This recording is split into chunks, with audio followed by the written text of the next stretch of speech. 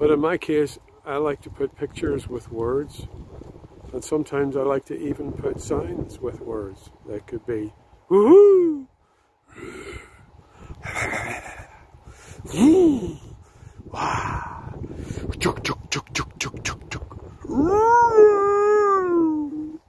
things like that.